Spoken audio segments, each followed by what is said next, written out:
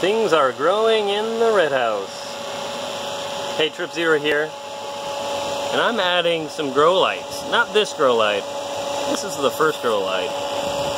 Nice water cooled. Very, very cool. Probably, runs at about 100 watts. But I'm actually adding lights for over here for my tomatoes. And this is the manifold. Right here. So, water comes in here. Will come out here to the lights. If I need to add, I can just cut into the pipe here and add one of these adapters fairly easily. And I have a valve right there to make it a complete pass-through system. There's a return right here.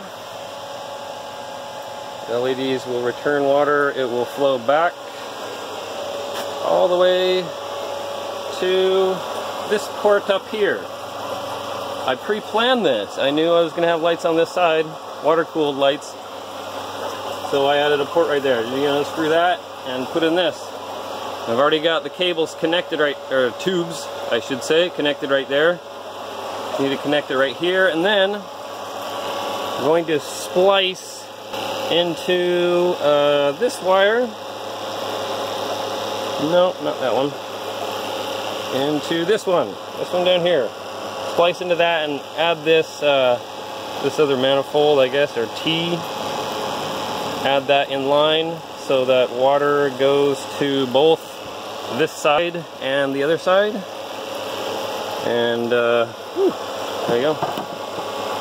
And then we'll have a water-cooled system, at least the water-cooled part. The other part is actually installing the light itself and the power supplies that come with it. That's going to be tricky, or a little bit more tricky. I'm waiting for I actually don't need the fan, but I want a fan to cool the MOSFETs that control the brightness of them. Speaking of brightness, one other thing that I will be making to my automation, change I will be making to my automation software is when it's a little warm in here, it does not make sense. These are off right now. I've unplugged them from the power supply.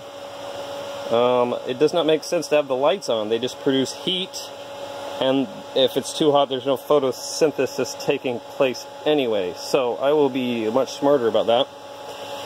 And